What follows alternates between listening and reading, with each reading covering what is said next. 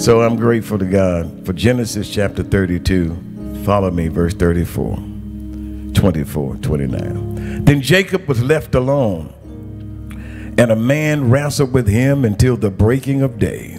Now when he saw that he did not prevail against him, the man touched the socket of his hip, and the socket of Jacob's hip was out of joint as he wrestled with him.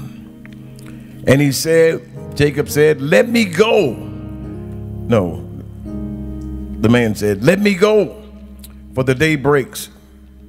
But he said, Jacob, "I will not let you go unless you bless me."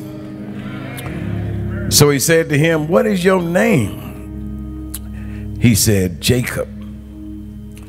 And he said, "Your name shall no longer be called Jacob, but Israel. For you have struggled with God and with men and have prevailed." Then Jacob asked, saying to him, "Well, tell me your name, I pray."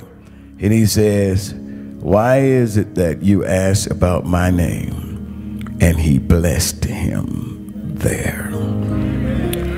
Let the church say amen. Verse 24 says, "Then Jacob was left alone, and the man wrestled with him until the breaking of day." Today from this subject, you have to wrestle till you die.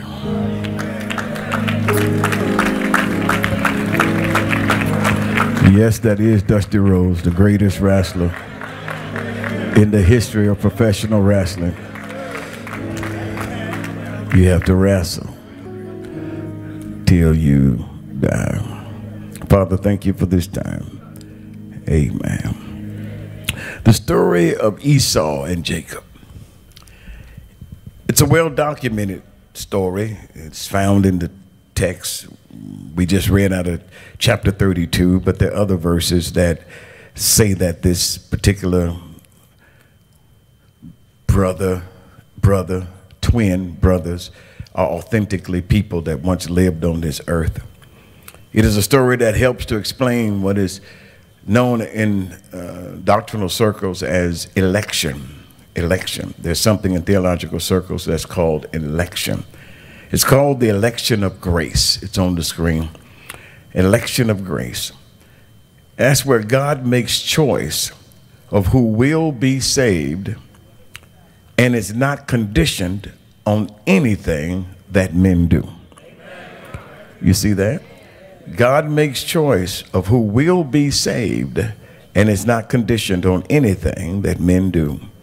Election teaches that our faith and even our repentance when we get saved is not what saves us, that it is the result of the regenerative work of the Holy Spirit that draws us to God and makes us new creatures. In other words, as a person might respond to this message today, when you get up and start walking this way, the Holy Spirit is making you new. You don't have to get here and then say some magic words, because God has elected you and he's drawn you by his Spirit. Are y'all following me? So in the case of our featured characters, you got to see this. In other words, we can't respond to God unless God has already done something in us. No man can come unto the Father except be drawn. So that's the way salvation is. Ephesians 2:8, it says this, "For by grace you have been saved through faith, and not that of yourselves. It is the gift of God, not of works, lest anyone should boast." So it is by grace through faith that we've been saved in Christ Jesus.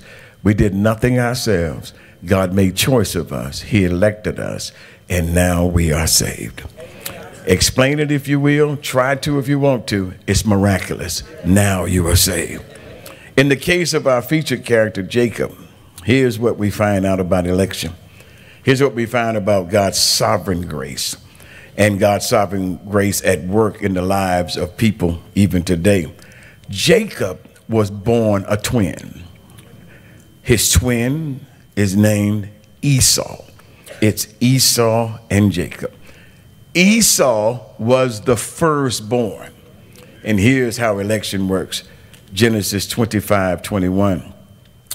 Isaac pleaded with the Lord on behalf of his wife because she was unable to have children. The Lord answered Isaac's prayer, and Rebekah became pregnant with twins. But the two children struggled with each other in the womb. So she went to ask the Lord about it. Why is this happening to me, she asked. And the Lord told her, the sons in your womb will become two nations. From the very beginning, the two nations will be rivals. One nation will be stronger than the other, and your older son is going to serve your younger son. That's not the way that's supposed to work.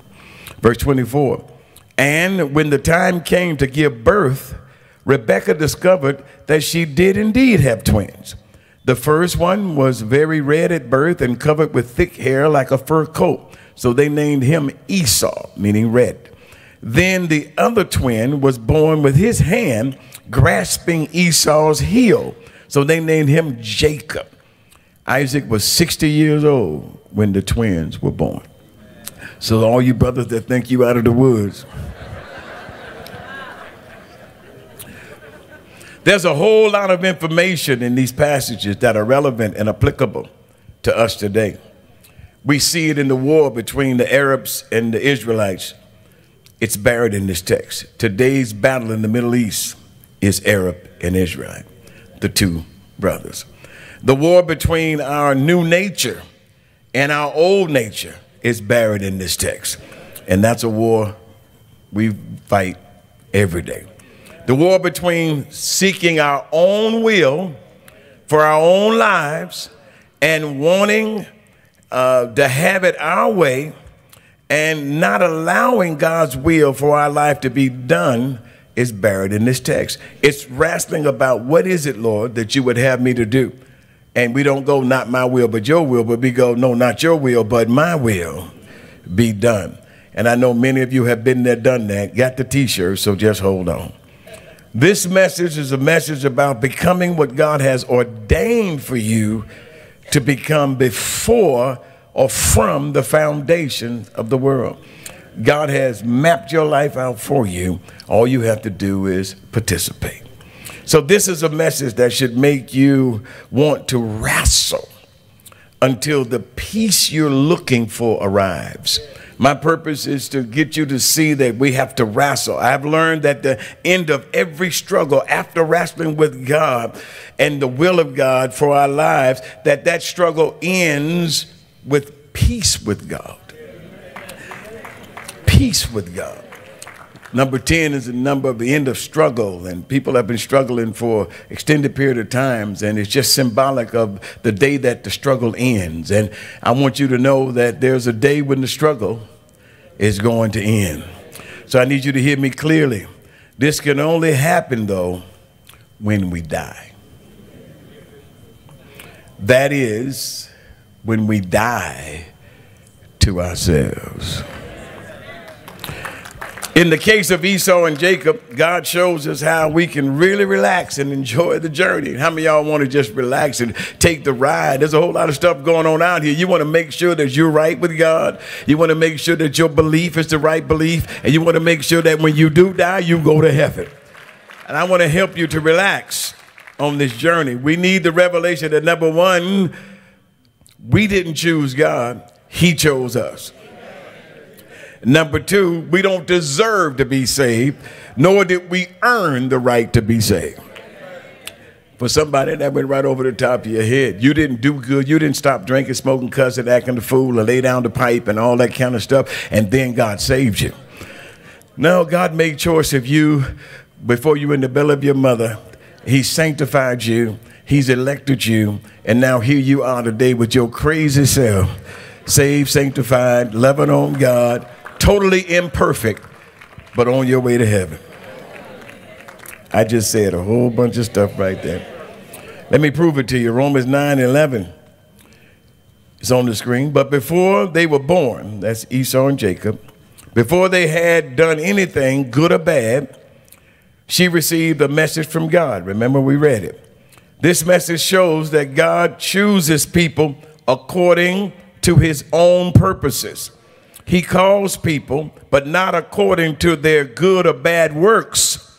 She was told, your older son will serve your younger son.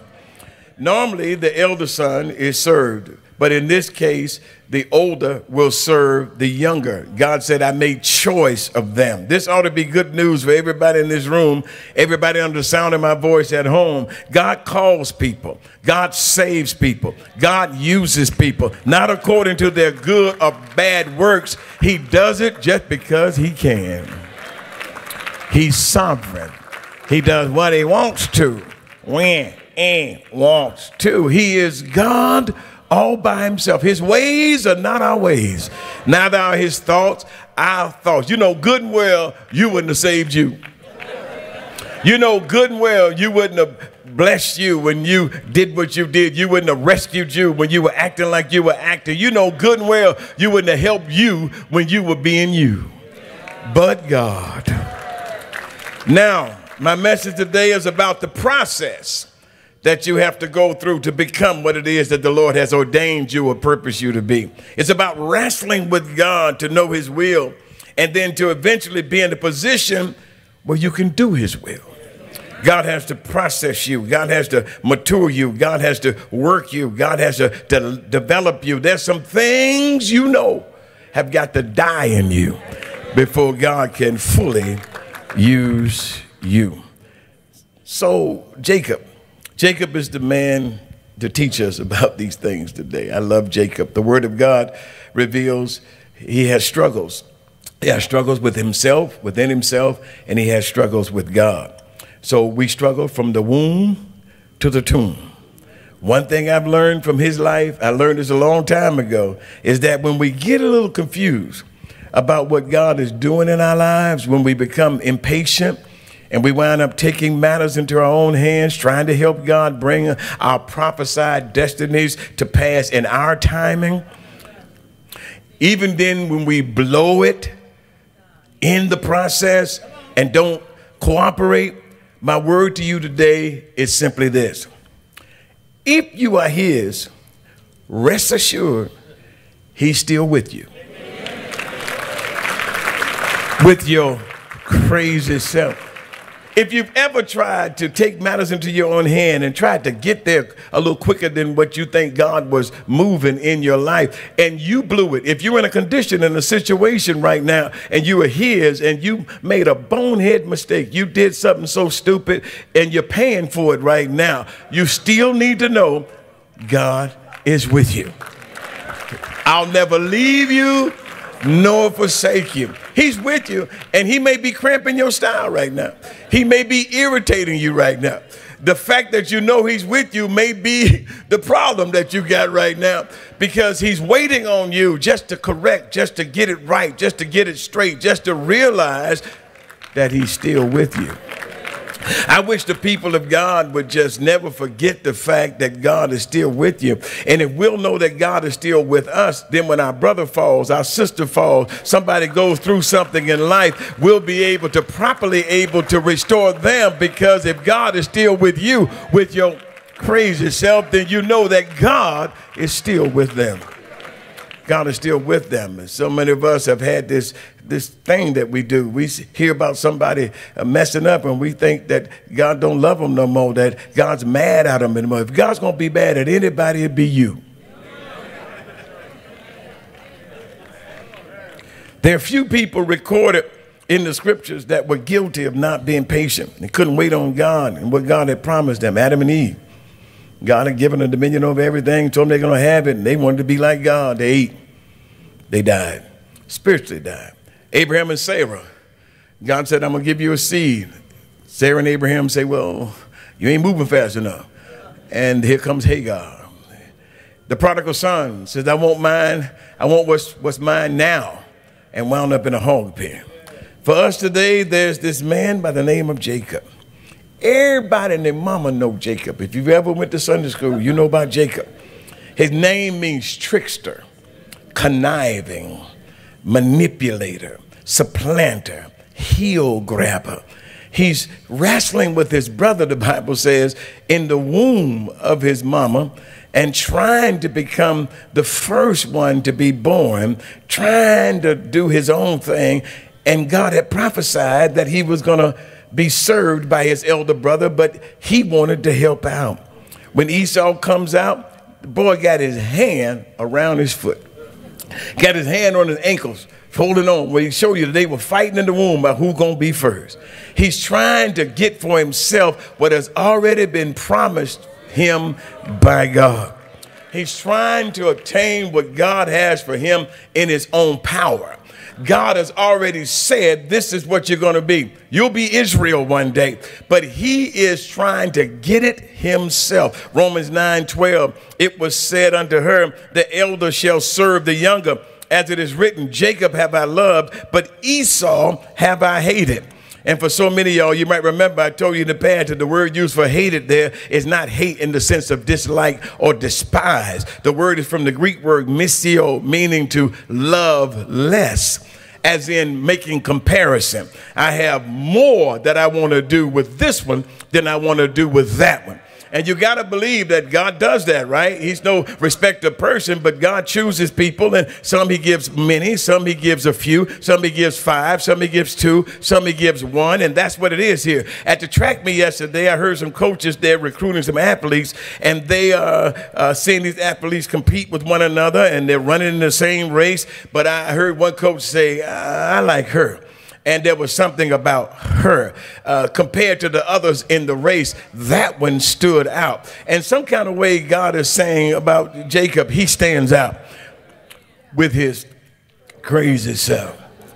There's something that God sees in each and every one of us that causes him to map out our existence for us, to direct our paths for us. But we will never arrive, nor will we become what the Lord has purposed us to be, unless we're willing to wrestle till we die.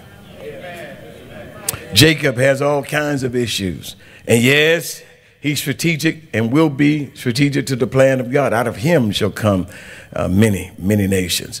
In other words, Jacob has issues. God knows what they are. And it doesn't prevent God from using him. I need some people in here that kind of feel a little Jacobish right now and realize that that's the way God works. Jacob is like a whole lot of us. He has purpose and problems. He is destined and devious at the same time. He is both chosen and corrupt. You got to see it. God's ultimate plan is that Jacob breaks free from the shackles of his lower nature and limitations. Let me help somebody in the back who thought you had to do something and be something before God calls you to do something and to be something. What we call wonderful, they're wonderful. And what God calls wonderful are miles apart. God takes the foolish things of the world to confound the wise. He takes that which is nothing to bring to nothing that which is. You are a perfect candidate for God with your crazy self.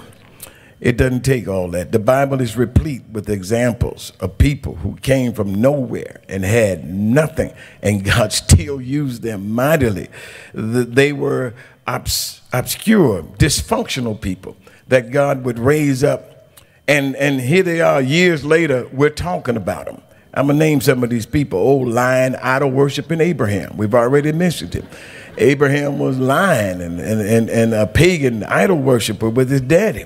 That little shepherd boy had a dysfunctional household, sibling rivalry everywhere. The little boy David, just a little cute little ruddy little fella, just wasn't even accepted by his daddy. I mean, they came to anoint a king, and they didn't even invite him to the coronation service, to the consecration. And he's the one God had chosen, and God consecrated him. What about that lying prostitute? Her name Rahab. Saved the people of God with her lying on self. There's a prostitute. That's just to name a few people, right? God is awesome. He will even publicly allow people to see you do some stuff that does not represent him at all, and then he'll turn around and use you to bless them same people, come on y'all, that saw you do your stuff. Good God Almighty. That's just the way he is. So the Lord had made choice of Jacob. He has a plan mapped out for his life. But Jacob puts his hand on it. And Jacob tries to influence the outcome by human means. And there are people wrestling right now trying to influence the outcome of the call on their life and the destiny in their life and the purpose in their life.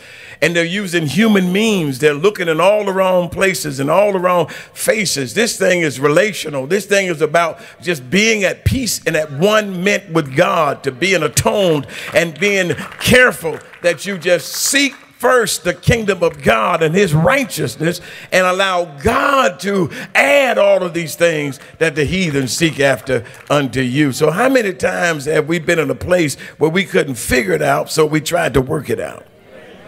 I'm talking to somebody. I'm not trying to get through this. I'm trying to help you. This is therapeutic. You've been in that place where you couldn't figure it out, so you tried to work it out. You couldn't wait on God.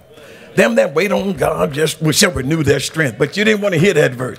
Wait on the Lord, and the Lord will strengthen your heart. But you don't want to hear that verse. You don't know it. We mastered everything but waiting. Can't you just hold on just a little while longer? Can't you endure hardness as a good soldier? Can't you just handle the stress and the strain and the pain and just hold on and wait till your change come? All the appointed days of my life, Job said, I'm just going to wait till after I've been tried in the fire, I shall come. Y'all don't like the fire. People don't like the fire. The fire is not there to burn you up. The fire is there to purge the things off of you that you need off of you, so that you can become what it is that God has to take you through. Tribulations and tests and trials, they come to make you better, not bitter. They come so that you can be whole when it's over. Pure, sanctified, meat for the master's use. Tell somebody, God working on me. He's working on me right now. So Jacob also presents for us today, watch this. This is what Jacob, listen, this is Jacob. He presents and represents for us today what or who we used to be. Listen, Jacob, this is the punchline, eventually became Israel. No, you don't get it. Here's what you need to get, and never forget this. Jacob and Israel are the same person.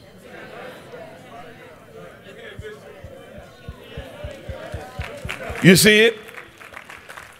Just like we have two natures.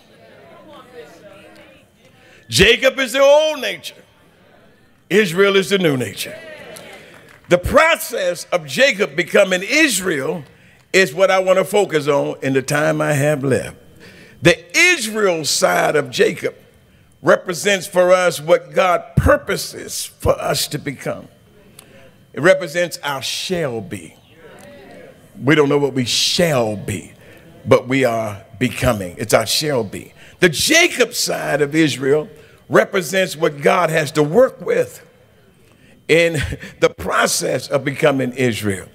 Israel is what Jacob will become. It's a type of what God is doing in our life, what we shall be. What we are now is what he's got to work with.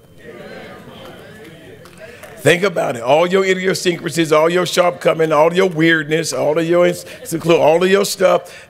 God has that. He's the potter. And we're the clay. And we're marred clay in the hands of the potter. The potter is doing a work. He has us on the wheel trying to get us to do his will. And some of us, if you resist, you stay longer on the wheel. And some of us, he has to take off the wheel and start working on somebody else because you're so hard-headed, but you're still in the house, and it's in the mind of the potter what he's going to eventually do with you. So don't panic and think that it's a waste and that it's over, because the potter has a purpose for every bit of clay that he lets into the house. Y'all not helping me here. And if you're in the potter's house, you don't have to worry about it because you're in the house. What you want to be is on the wheel, in his will, and in his hand. Come on, y'all. The good hand of the Lord, the Bible says, is upon me. You want the good hand of the Lord on your life. You want God's hand. You want to feel the presence of God. You want God's hand. You don't want to just be in the house. You want to be in his hand. You don't want to just be around us. You want to be one of us. You want to be used by God. Let him work on you.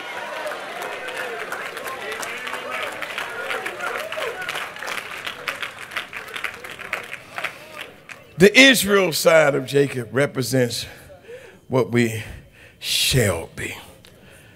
Let me show you some Jacobs, though, that are in the house illegally.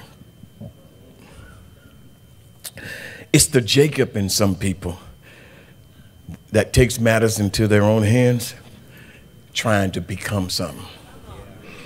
It's the Jacob in some of us that may be faking and trying to get folk to believe that there's more to us than we can see, than people can see.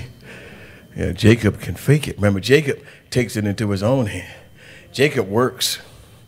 Jacob want to be seen. Jacob wants a pat on the back. Jacob wants the Jacob part of us. The Jacob part of us wants to be acknowledged and have the chief seats. The Jacob part of us wants the license right now. They want ordination right now. They want people to know who they are right now.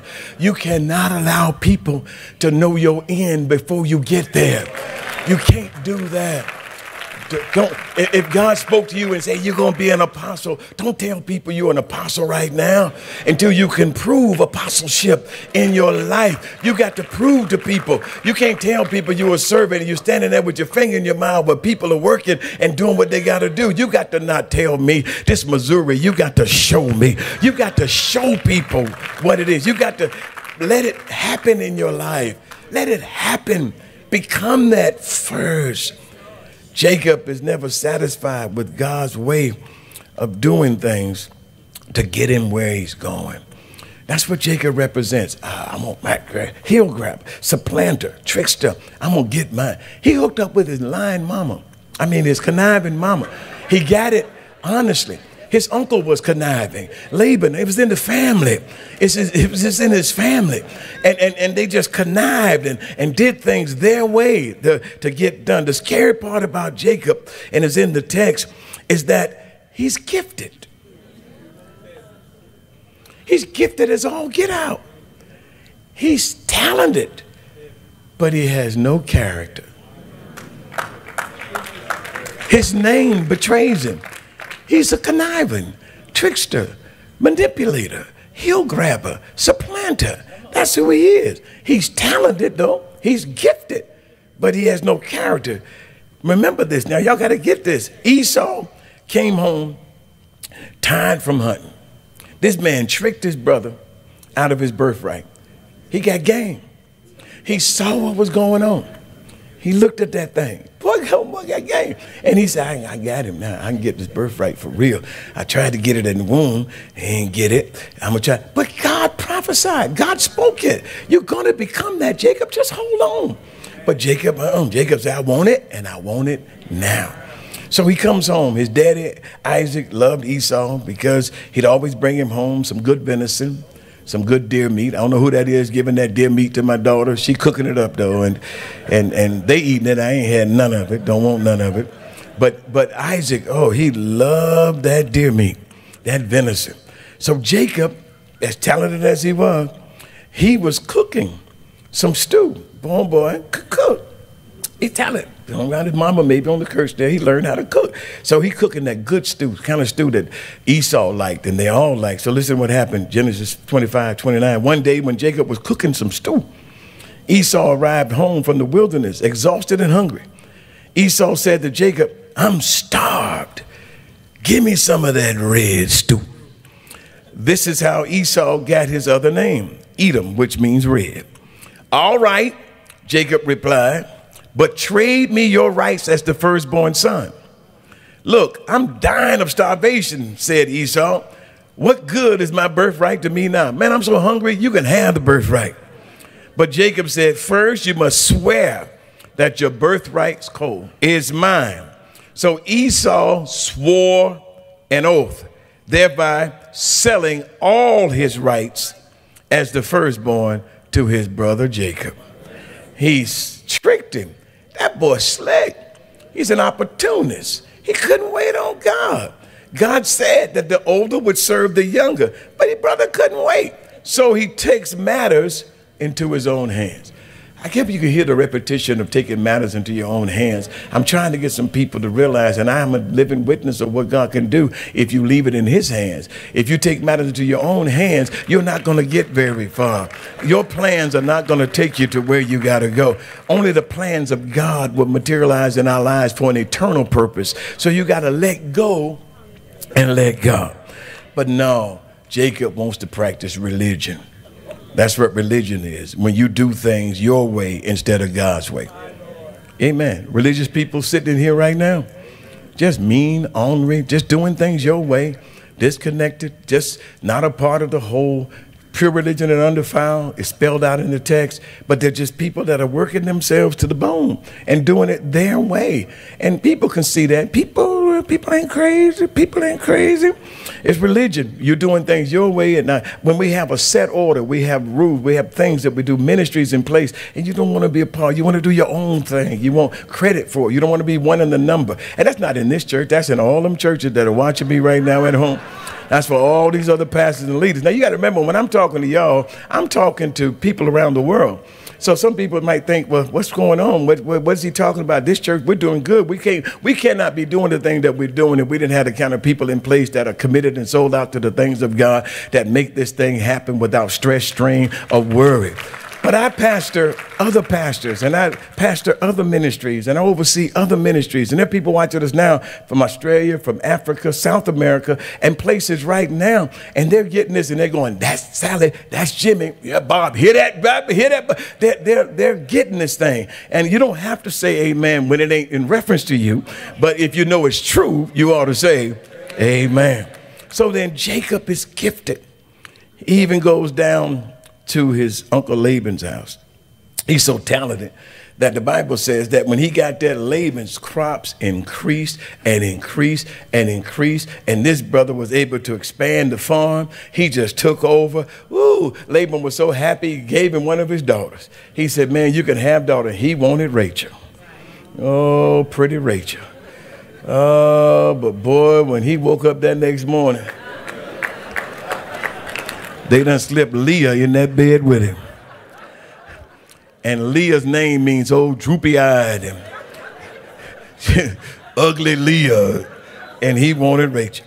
And again, it's in his family, right? His uncle made him work 14 years.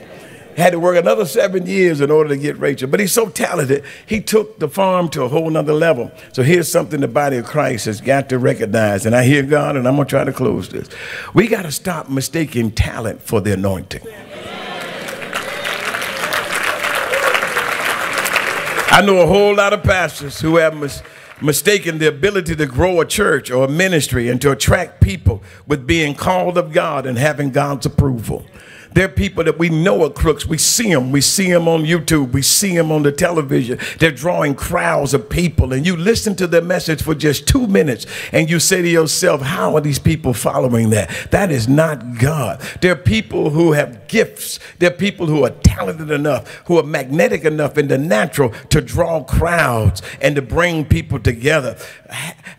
The people who don't have God's approval or doesn't have God's anointing on their lives, because we can see it clearly. Spiritual gifts are not even a sign of God's approval in the text. The Corinthian church was full of spiritual gifts, but God says, you know, I got a problem with you. You're not spiritual. You're carnal. You're walking in the flesh. You're swinging off the chandeliers and speaking in tongues, but you ain't got no love. You're not demonstrating what God has purposed us to ultimately be, and that's to be lovers of God and men. So I've been teaching on the qualifications of being a spiritual leader from 1 Timothy chapter 3. And in those passages, we find only one gift mentioned for a leader, minister, elder, pastor, overseer to be placed in the office of bishop and pastor and elder and overseer, and it's simply the gift of teaching. Every other qualification is about character. Only one gift. We have to be apt to teach. All the other stuff are matters of the heart. a person's heart for God and for people. But God's given us pastors, according to our own heart, who will feed us with knowledge and understanding. Feeding the sheep is what a under-shepherd does. We are to feed the flock of God, taking the oversight, not for filthy lucre, but we ought to do it willingly. And so that's the one gift, apt to teach, being able to teach. Remember, Jacob and Israel, remember, are the same person. So I guess we can say that Jacob may be gifted, but it's Israel that has the anointing. Well, some of y'all, you waiting on your shout. You waiting on me to talk about you. You waiting on me to lift you up instead of you lifting the Lord up. I see in the church today, the church is transitioning from Jacob to Israel. The pressures of life, the things that are going on in the world are causing us to take our hands off of the move of God and allow God to move in our midst.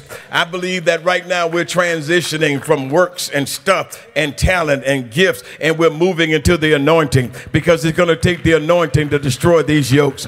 When the people come from the north, the south, and the east, and the west to the house of God, it's going to take the power of God. And we're moving from powerlessness to powerfulness. It doesn't matter what it looks like, because our faith is being put to the test. There are people that are dying that have never died before. There are people that are sick and afflicted, and we're beating our breasts, and we're praying, and we're fasting, and we're seeking God, because the enemy is after our faith. Will the Son of Man find faith on the earth when he returns? The enemy wants us to doubt that God is able in these last days, but the devil is a liar.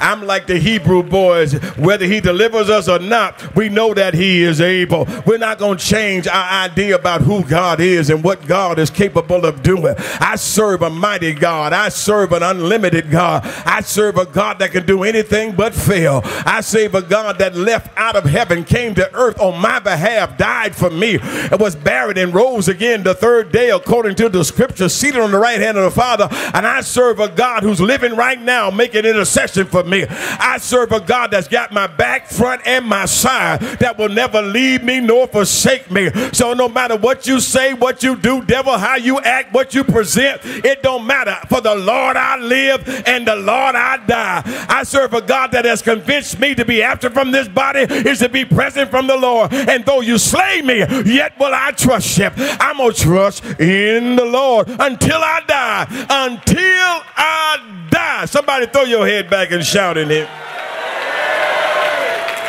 I believe that God is calling us to flow in the anointing and no longer trust the talents of the flesh. Our churches today need to make a distinction between gifts and the anointing. The anointing is God working through a person to produce life in the lives that they touch. The anointing produces life. The anointing is what we should be walking in every day. The anointing is what flows through us when we're not doing what we're paid to do.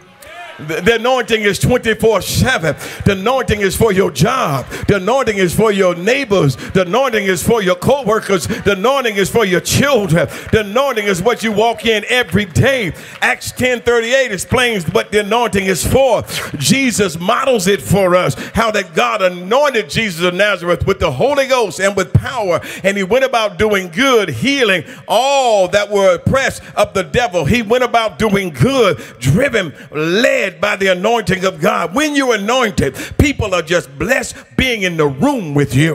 When you're anointed, you stick out like a sore thumb. When you're anointed, folks just want to chum up to you and don't know why. When you're anointed, people want to bring you stuff and don't know why. When you're anointed, people speak well of you and don't even know why. When you're anointed, there's a difference between you and everybody that's unanointed. When you're anointed, the atmosphere changes when you come into the room. When you're anointed, the atmosphere changes in your house. When you're anointed, the atmosphere changes wherever you go. When you're anointed, the atmosphere shifts in Publix. The atmosphere shifts in Winn-Dixie. The atmosphere shifts in Walgreens. It don't matter where you are. When you're anointed, you may quicken to help somebody, not to be seen spiritual, but to help somebody. He went about doing good. The anointing does that. The anointing will make you a dream maker for the people that are around you. Your anointing will cause you to do good. When you're anointed, it makes you attractive. It makes you attractive. It will attract, though, some people that some folk would not think the anointing attracts, but the anointing will attract sinners. The anointing on your life will attract women with issues, men with issues, lepers. Asked Jesus, like the woman with an issue of blood. Jesus was anointed, was going about doing good, and she heard that he was passing by, and she said within herself, if I can but touch the hem of his garment, I believe I can be made whole. It's the anointing that attracted her to Jesus, and she made her way through the crowd and didn't touch him. She touched something that was touching him. The anointing oil flows down from the head down to the skirts of the garment, right down to the end of the garment. Jesus was so in tune with his Father, he was saturated in the anointing, and it was the anointing in the tassel of his garment that healed this woman from all her disease. David was in that cave, and the people came broke, discontented, distressed because of the anointing. The anointing makes the difference in our lives. The anointing on Jesus attracted folk that needed healing. Them that are whole don't need a physician, but them that are sick. The anointing will attract folk who need a place to stay. And some of y'all with the big houses, with the empty rooms, if you're anointed, it's going to attract some people that may need what God has blessed you with. The anointing will attract folk who need a job. I'm going to back up to that, say that again, because some of y'all, you're living too large with little people. You got driving the big truck, but you won't put nothing in it. Some of y'all got the big cars, 2 or 3 in the garage, and watching your brother and sister walk to service every week and try to catch a bus to work when you can pull out one of them cars and throw them the keys and say, the Lord be with you. Folk who need somebody to lift them up, that's who they draw. Speak life into. That's what the anointing draw. There's some anointing on our lives that are not for us. It's for somebody else. God didn't anoint you for you to be famous, to be popular, to be apostle and a bishop. He appointed you and anointed you and called you to be used by him to whoever your anointing attracts. When you're anointed, people can see what having God's DNA, his anointing, has produced in your life. So with all of this, good God Almighty, we can see that Jacob may just be gifted, but it's Israel that carries the anointing. Why, Bishop, is this so significant? Why, Brother Vaughn, is this so significant? Why, Papa, is this so significant? Why, Popcorn, is this so significant? Gifts, talents, they often point people to the person. When a person is talented, all you do is talk about how talented that person is. I'm preaching. Gifts have a way of highlighting the flesh. Yeah. Talents, the flesh. Y'all ain't getting this. Character and the anointing always points people to the one who gave the anointing, to God himself.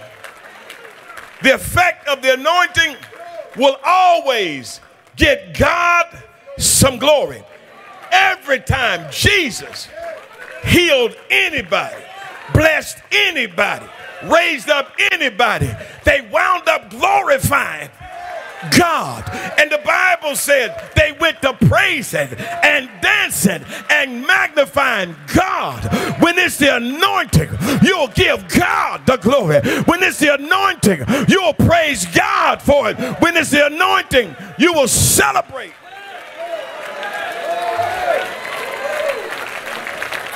Jacobs. All of my Jacobs in here. Y'all still, some of y'all struggling. You're wrestling. You're going to wrestle till you die. Jacob's in here. Jacob, you can learn to speak, but you need to be anointed to preach. Jacob, you can learn to sing, but it's the anointing that destroys the yokes. People can learn to play an instrument, but it's the anointing that can drive away evil spirits and give peace to the believers. David was an anointed minstrel, and when he played, them demons would leave King Saul. The psalmists, psalmisters, singers, there needs to be an anointing on your life. Yeah, you can sing in key, but you need to sing in the key of life. You need to be life givers. The anointing destroys the yoke. Remember, this passage is about those who may feel like there's something that they need to become. They're just not there yet, and they may be trying to get there on their own. I'm talking to people who are in some kind of process. There's always the process of time and the process of affliction where God is working on us. God at work to help us to have the change that we need to have in our life. God saved us and set us free so that we can be free indeed. And there are a whole lot of Israels that just got too much Jacob. Too much Jacob going on. There's too many saints that got too much flesh going on. We cannot get to where we're going if we stay Jacob. We'll never manifest completely and fully if we stay in the flesh. Jacob was chosen by God to become Israel. So here's what Jacob is. Here's what Israel is. Israel is the next level Jacob. Y'all didn't get that. Israel is the same person new. You still didn't get that. You still look like you look. You still dress like you dress. You still live like you live. You still work where you work. You still married to who you married to. You still got the same group of friends. But Israel is Jacob new. Come on, it's the next level Jacob. And somebody here, you know God's trying to take you and us to the next level. My wife said yesterday, it's next level time. God's shifting all over the ministry. God's shifting all over the body of Christ. God's shifting in the kingdom. He's trying to get us to the next level. It's time for us to level up. It's time for us to come up. He's taking us to another level. The same person knew. I looked at my hands and they looked new. I looked at my feet and they did too. Now they look the same. When people see you, you look like the same person approaching them. But after they engage you, because of the anointing on your life, they can see that you are new. You're the same person, but you're different. You don't drink as much. You don't smoke as much. You don't cuss as much. Matter of fact, for some of us, we don't drink, smoke, or cuss at all anymore. And people can see, couldn't nobody do that but God. God is still working on some of us because Jacob is still rising up. But we can take Jacob and we can wrestle with God until we become. So what's the purpose of this message? Put it on the screen. I don't want anyone to die before they reach Israel status. I'm just telling you right now, I don't want any one of you to die before you reach Israel status. Now, Jacob will always be a part of you. Sit down one last time. Jacob will always, you will wrestle with Jacob until you leave this planet. You will wrestle with your lower nature until you leave this planet. But if we follow the process till the end, we'll discover that in the end, simply this, Jacob will discover is Israel with a limp.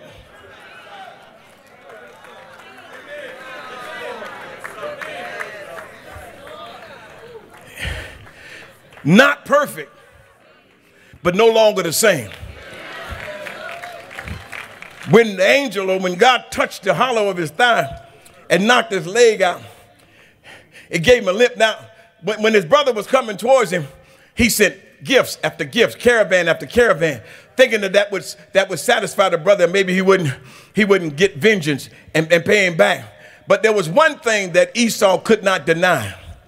If this boy was blessed as the firstborn and he had the rights, then he knew that couldn't no man maim him or hurt him.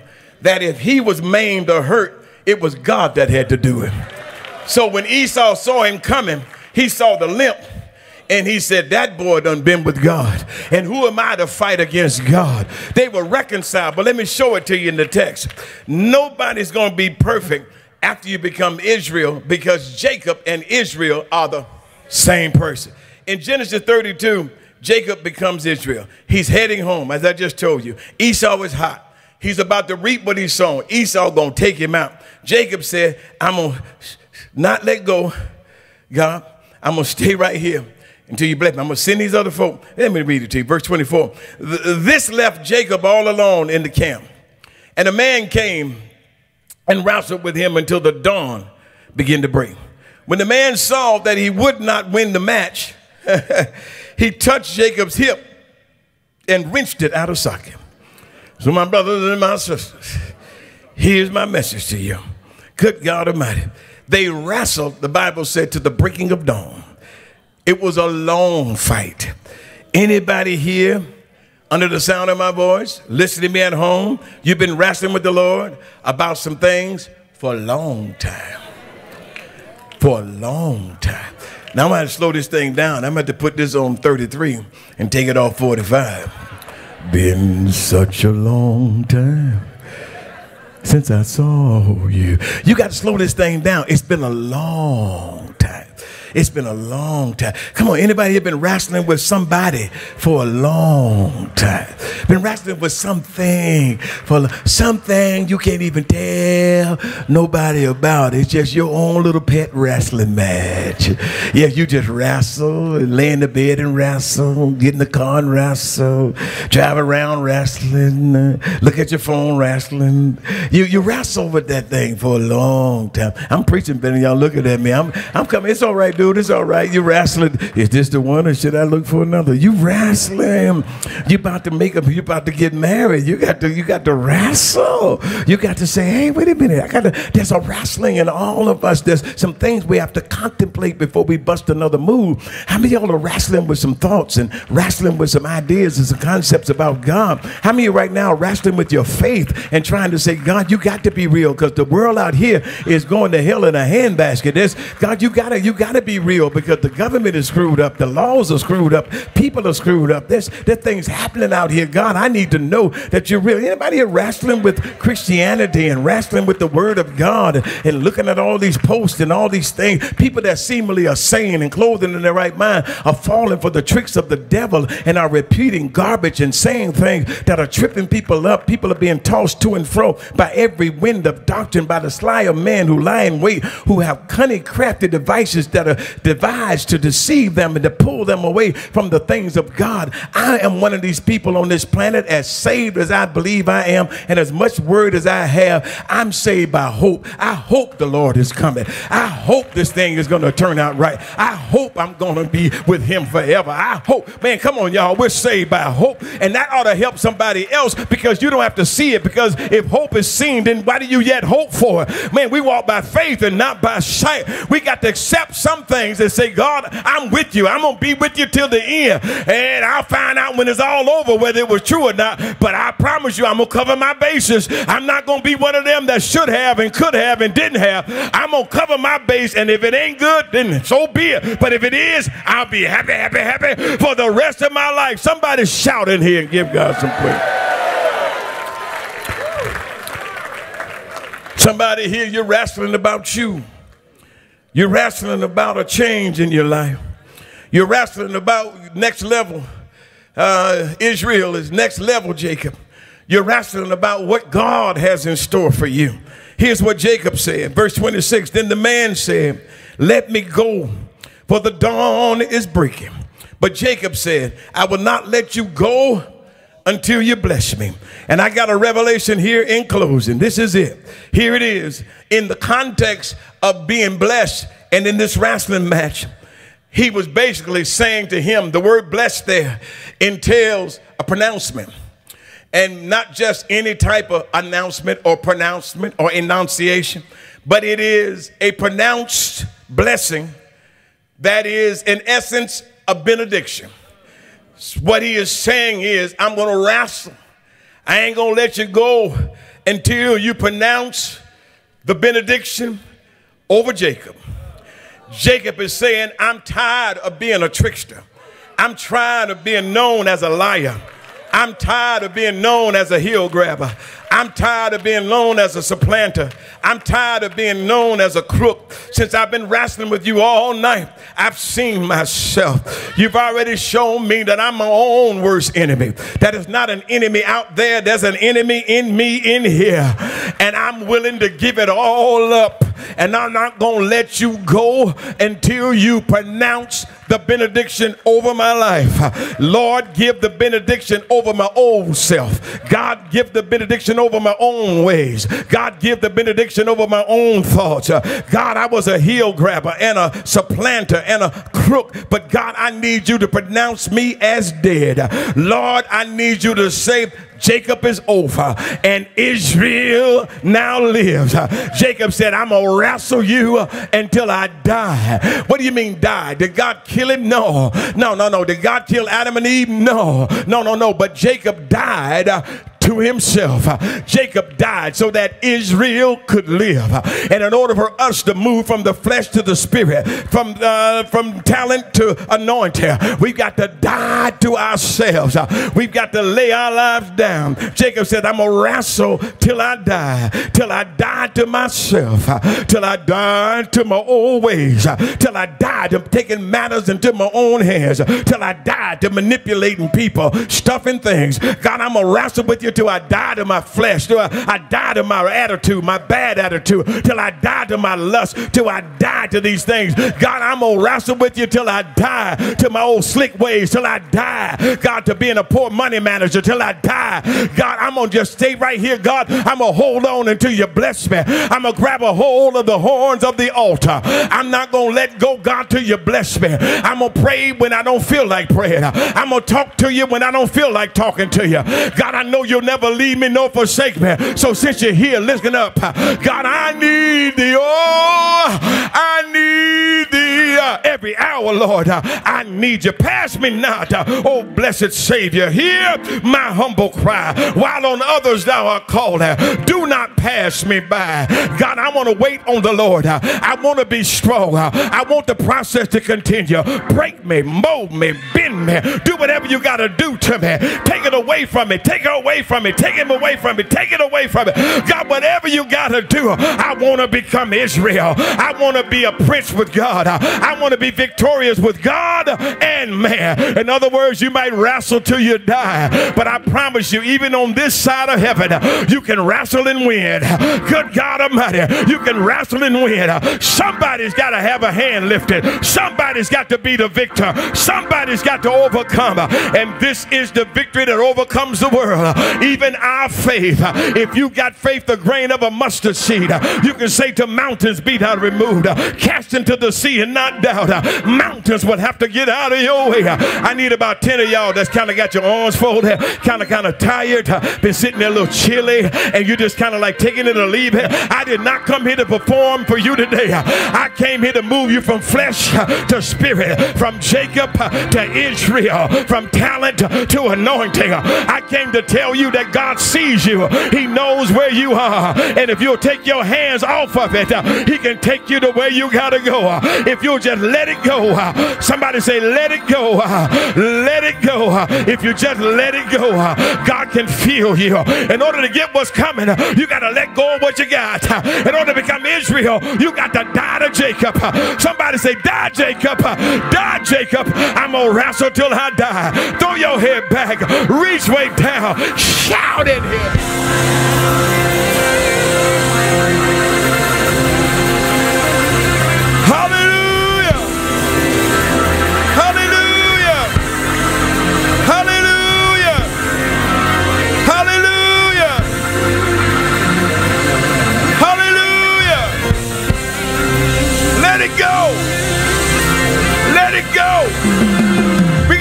Till we die. We got to wrestle till we die to ourselves. We got to wrestle till we die with what's keeping us back. And you know what it is. You know what you need God to take. And I'm going to give somebody an opportunity to run to an altar. I'm going to give somebody an opportunity to say, God, this is what's been keeping me. I'm finna get rid of it right now. I'm going to wrestle with you. I'm going to die to this today. Take it. Take it. And matter of fact, you need to know this. He's already taken it. He wants you to lay aside every weight and the sin that so easily besets you. Why? So you can run with race, the patience, the race that is set before you. You know what you got to get rid of. You know who you got to get rid of. You know what that thing that's holding you back. You know what's holding you down. You know what's keeping you from ultimately becoming. You know what's keeping you from becoming Israel. Come on, Jacob. Wrestle. Come on, Jacob. Wrestle. Come on, Jacob. Wrestle. Become. Lay it aside. Put it off. Anger, wrath, malice, division, derision. Lay it off. Flesh. Lay it off. Lust. Lay it off. Him, her, it, that. Lay it off. Put it off. the altar. Put it on. Put it on. Hallelujah. Come on, put it on. Father, take away the fear. Father, take away the pain.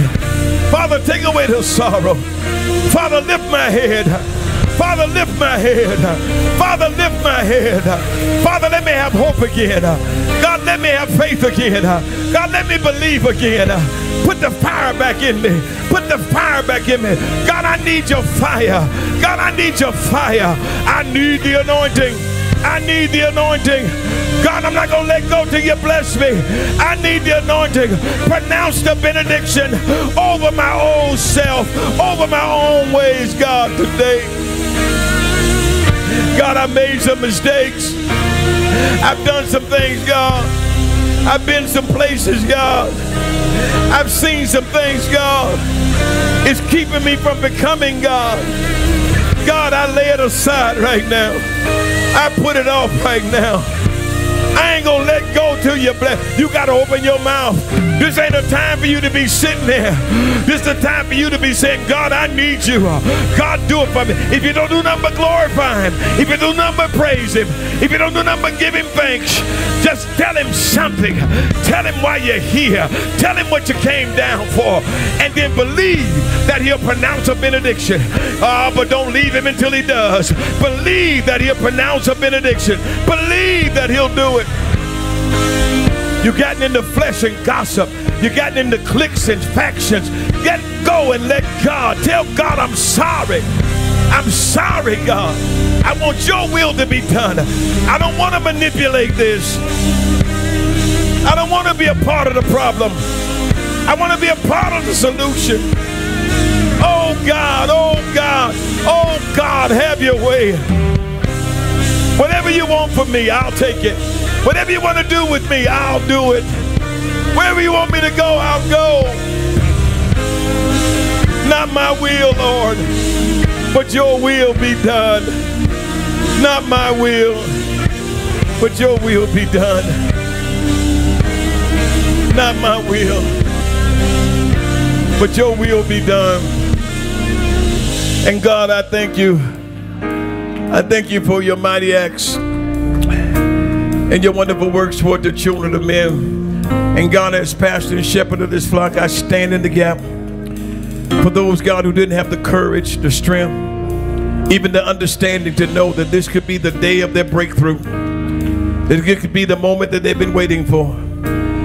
That now they can continue the process of becoming Israel by stepping up another level. Somebody today, God, needs to know that you're calling them to another level. They won't be complete overnight because Jacob and Israel are the same person. They will continue to wrestle with Jacob, but Jacob teaches us we can wrestle and win. So, Father, we thank you. We thank you for change today. We by faith believe, God, that we've gone to another level. And God, not only do we want to profess it, but we want to manifest it. We want to demonstrate it. We're going to demonstrate total dependency upon you. We want to demonstrate peace in the midst of a storm. We want to demonstrate calm when there's chaos. God, we want to prove to the world that we've been with you in our deeds, in our works, in our commitment to our local church, our local ministries. God, we want to prove that we love you by loving people. We don't want to love you and not love our brother who we see every day. Take us to another level. Help us to become the Christian that the world is looking for. The earth is in travail, groaning for the manifestation of the children of God. The world has been waiting for you to reveal who your children are. And Father, let us know that there's 7,000 more. There's a perfect, complete number of people, a remnant that haven't bowed their knee to Baal. Help us never to think more highly of ourselves than we ought to. Help us to always condescend to men of low estate. Help us, Lord, to esteem others better than ourselves. Help us walk in the power that you give. Help us walk in the glory and sense the presence, the kabod, the weight of God on our lives 24/7. Help us to know that the glory is for people to be delivered and people to be healed and people to be saved and people to be enriched and increased. Thank you, God, that the anointing makes us dream makers. The anointing attracts sinners, wine bibbers, prostitutes, folk that are lost, people that are bound, lepers, people that are outcast, people that are disenfranchised. God, we thank you that we know that the anointing is not for us only. Help us to transition from talent, from gifts, being gifted and talented, to being anointed. Help us not to try to practice what we do and do it and learn it. But God, we open up ourselves right now for a fresh outpouring of the Holy Spirit on our lives. We pray on this altar. We grab a hold of the horns of the altar. We're believing, God, that you set us up today, that this whole message was a setup. Those that are watching at home, God, that it was a setup, that today is the day that they get delivered, God. Today is the day that they satisfy, that they realize that itch that they had was just a needing to die to themselves, that they are able to satisfy that itch today. Scratch them, God, where they itch. Touch them where they need to be touched. Touch the hollow of their thigh, the strongest muscle in the body. Touch it, God. Touch it, knock it out of whack, and let people see their limp.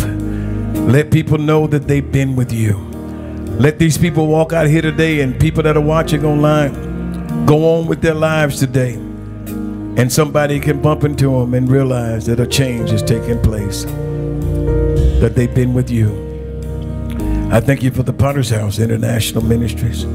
Continue to mold it and to make it and raise up, God, those that you want to raise up to fill these gaps in these last days. Lord God, those that you are developing to become Israel's, the anointed. Thank you.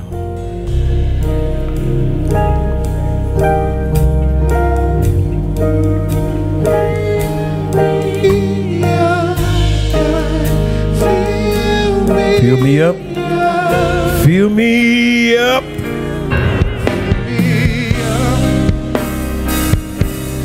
Till I overflow. I wanna run over. I wanna run over. Feel me? Fill me up. Till I overflow. Don't leave this altar yet. I wanna run over. I wanna run over. Feel me? Fill me up till I overflow. I wanna run over. I wanna run over. Fill me up till I overflow. Let's just baby on. I wanna run over. I wanna run over. Fill me up till I overflow. I wanna run over. I wanna run. I wanna run over. Fill me up till I overflow. I wanna run over. Listen. We get ready to go. Let's keep singing this. Fill me up, God. God, fill me up, God. Come on. Fill me up. Come on, Gerald. Fill me up. Fill me up. Fill me up, God. Fill me up, God. Fill me up, God. Fill me up. Fill me up. Fill me up. Fill me up, God. Fill me up. Fill me up, God. Fill me up, God. Fill me up. Fill me up. Fill me up till till I overflow. I wanna run over. I wanna run over. Fill me up till I overflow. I wanna run over. I wanna run over. I want to say to everybody that came to this altar today, whether you understand it or not, God met you here. Gerald?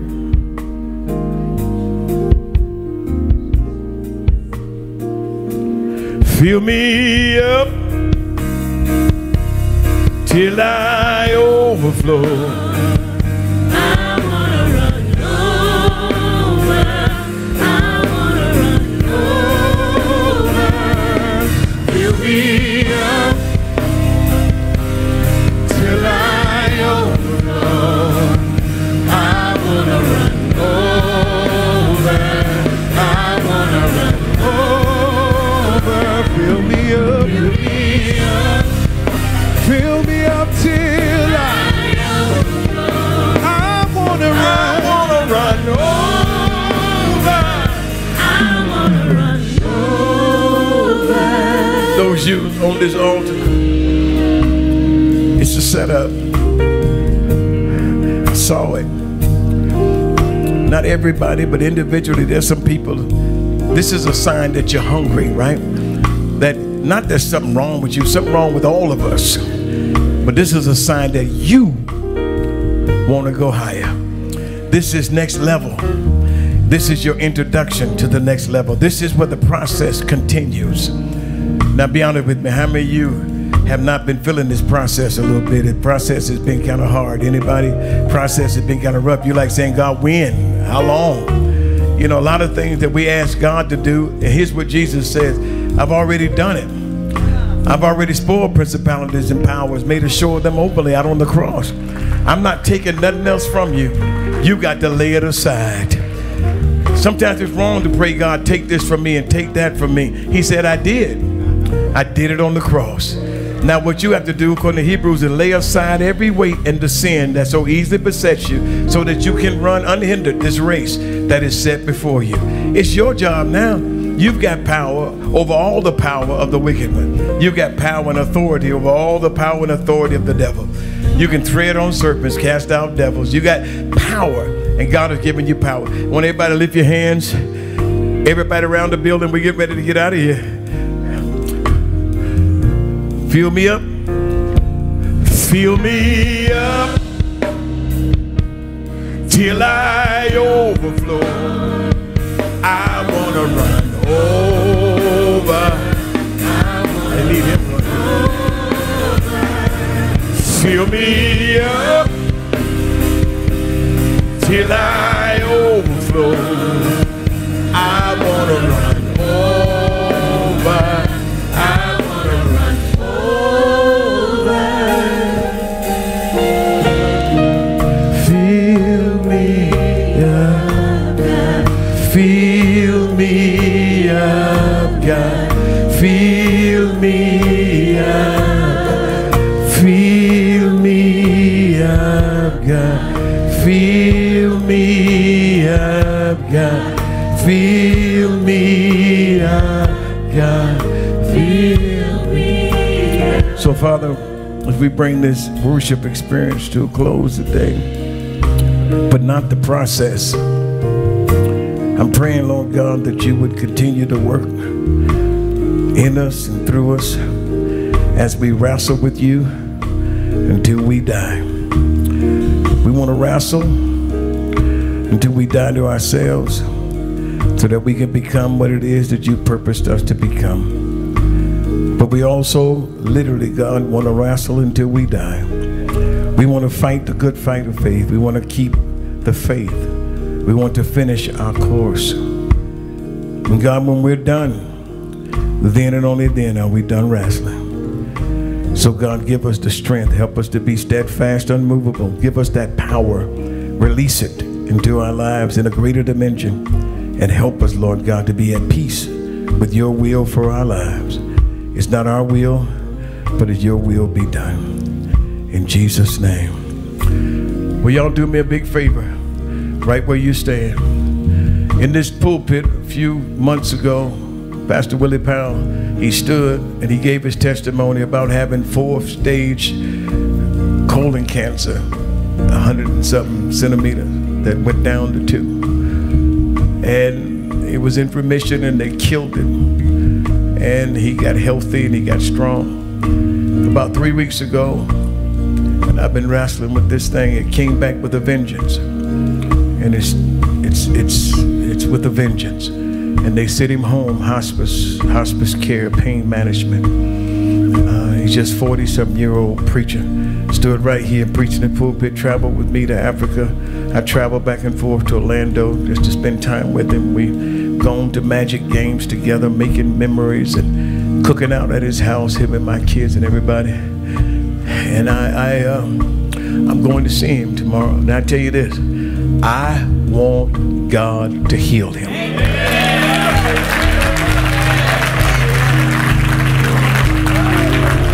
Come on, I said I want God to heal him. He had 4th stage colon cancer, and they told him to get his house in order, that he wouldn't live long. And that was well over a year ago. He believed the same God that stopped that then can stop it now. And I believe the same thing. So could you celebrate God with me in advance? Come on. Come on. This is for God to heal Willie Powell. Come on, this is for God to heal. Hallelujah. Come on. God heal Willie Powell. Yes. Come on, say it. God heal Willie Powell. Come on, God heal Willie Powell. Come on, God heal Willie Powell. Come on, say it. God heal Willie Powell. God heal your man of God. God heal your apostle. God heal your pastor. Heal that husband. Heal that father. Move, God. Move, God. Heal, God.